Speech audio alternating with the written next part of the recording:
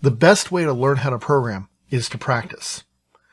In this module, we're going to look at how we practice using basic input and output, specifically printing string literals. This sample file is available for free download. The link to it is found in the description. We'll pause so you can practice this on your own and then see if your answer is correct.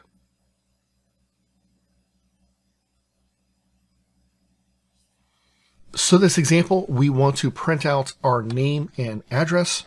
So we're going to do this first with double quotes. We're simply going to use the print command. This is a built-in command to Python, and I'll use the double quotes. Now I'm currently using Visual Studio Code, and you'll notice that it puts a closing quote for me. So all I have to do is put what's in the middle. You can of course put your own name, or like I'm using John Smith. To make my life a little simpler, I'm going to copy and paste.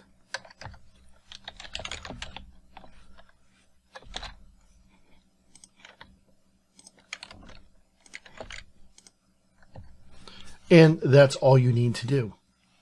If I go and run this, you can see the answer just as what our sample output shows. Now, Python allows strings to be enclosed within double quotes or single quotes. Printing is exactly the same way. I'll use single quotes. Notice that once again, Visual Studio has put the closing quote for me. If you're using a different editor, yours may or may not do this. Most modern IDEs do.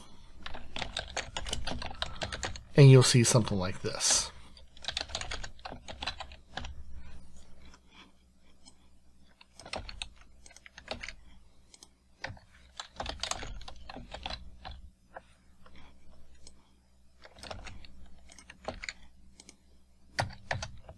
If we go and run this again, we'll notice that it prints out twice. Once for the first time with double quotes, and then a second time with single quotes.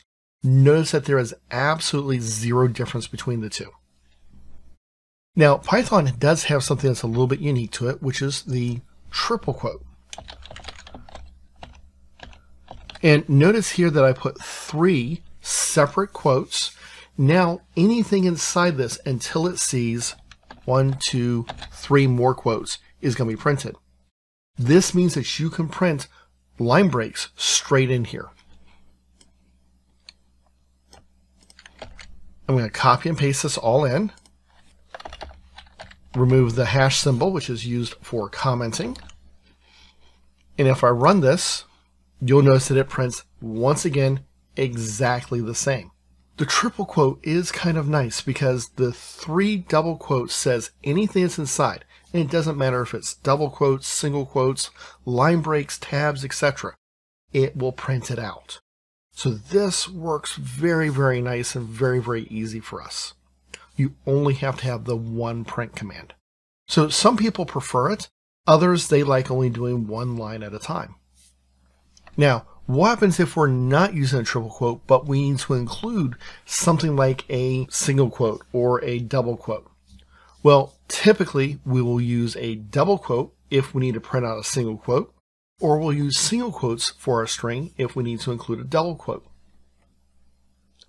An example here is John Malley isn't here.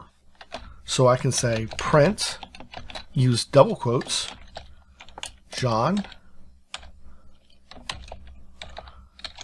O'Malley.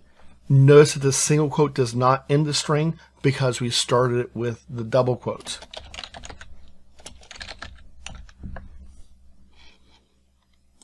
And it prints just as we would hope. Now, what happens if we want to use a single quote and we had single quotes in what we want to print out?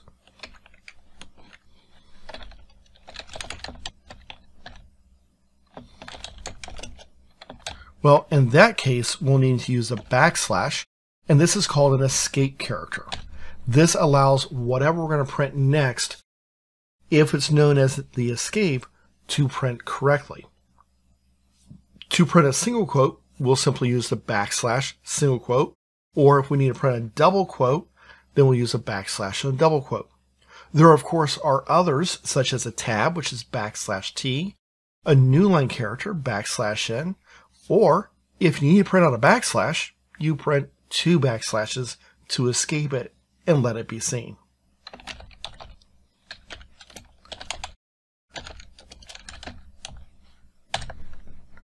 Notice that if you had a single quote and you needed to escape it, sometimes this confuses your editor. I've seen cases where it gives an error. You'll also see where a lot of times you have to go in and add the closing single quote. So just be prepared for that. Once again, we're going to run this. You'll notice that there are no errors. Everything prints out just as you expect.